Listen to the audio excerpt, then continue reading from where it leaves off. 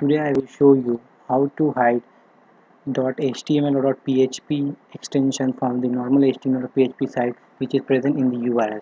For example, we open our first create a sample website which I have created. So we can see it index.html.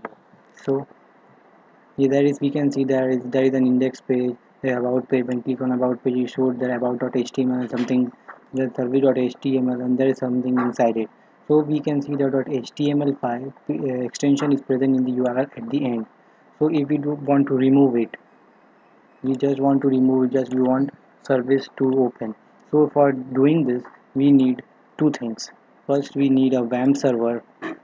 First, you need a WAMP server and then a Notepad++ recommended. You can use also a Notepad, but Notepad++ will be recommended because it is more user friendly than Notepad. So what we have to do, just we have to first open the WAMP server, go to start WAMP server, click on start WAMP server, and then on yes. Then we can see the WAMP server has been started. When the WAMP server turns green, it shows that the WAMP server is online, and we put a cursor over it, it will show WAMP server online. We show that WAMP server is working well. So when the WAMP server is installed, basically it is present in your C drive. When you install WAMP server, basically in C drive or any other drive which you have installed in, you open that, there we will see a WAMP folder. Open the WAMP folder, and inside there is a www folder. All the projects we create that is to be run on the WAMP has to be put under this www folder. So we have created a folder example, and then under that what I have shown you before, the index page, about page, and service page are placed here. So to access these pages from the WAMP server, what we have to do, open a new tab, type 127.0.0.1. You can see a WAMP server landing page. This is the WAMP server landing page. If this page doesn't open, you should look after the configuration of the WAMP server, or your WAMP server has not been configured well. So after this opening page, we can see all the folders and projects which are present under the www folder are listed here. So we have created example, we click on it. Basically, at first it load the index.html. When we click on about.html, it load the about.html. Then on service click, we get the service.html. Now basically what we want, basically what I am trying to show you in this video is to remove this .html. We will just need get this. So this will look much more sophisticated and good looking to the viewers of your website. So for this, you just need one to do what you need to do. Open Notepad, go to start, type Notepad. You will see a Notepad++. Open Notepad++, file, new. So what you have to do, you have to copy paste the command which I will put, which is present in the link in the description part. Just copy it, right click, copy it, just paste it over there. The basic part is that it is a rewrite module. What we are doing is to rewrite module. So first, if you don't have your rewrite module enabled in your WAMP server, just switch over to WAMP server, left click it, then on Apache, then on Apache modules, just go down a bit. There will be a rewrite module, rewrite underscore module. Just tick it. As I have already been done, you just click it once, then again it will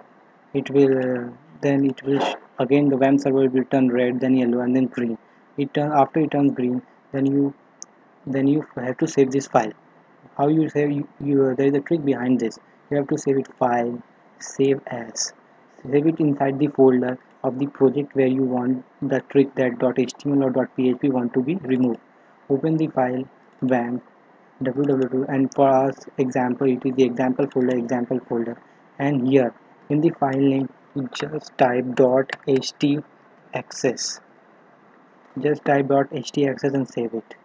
After saving, so looking after the command, it is showing that if module rewrite.c, it is enabling the rewrite module, and then here the rewrite module is engine is on. It says that if the condition file name, if the file name is having after slash .html or .php, you have to remove it. So for here it is written PHP. For our example, we have used HTML, so just replace it with .html, and then again file, save it, close it, and now switch over to again 127.0.0.1 and just click it. Now we have example. So before this you have to change your code a bit. Now open the index page, edit it with Notepad++. So we can see that .html, just we have to remove .html. We don't need to write .html now because we have used the rewrite module. Just remove the HTML which we have written in previously and then save it, close it, then open the about page, do the same, the remove .html from all the links, just remove all the HTML and then file, save, close it, then open the service page, right click, edit with Notepad++, remove the .html extension or the ending part from the this. Then again file, save it and close it, and close Notepad++. Now open the WAM server again, refresh it, and then you can see your example.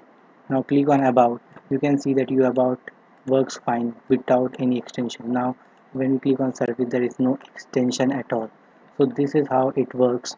If all the description is provided in the link in the description part, please subscribe us so that we can bring out more videos and it will help us to grow more. Thank you.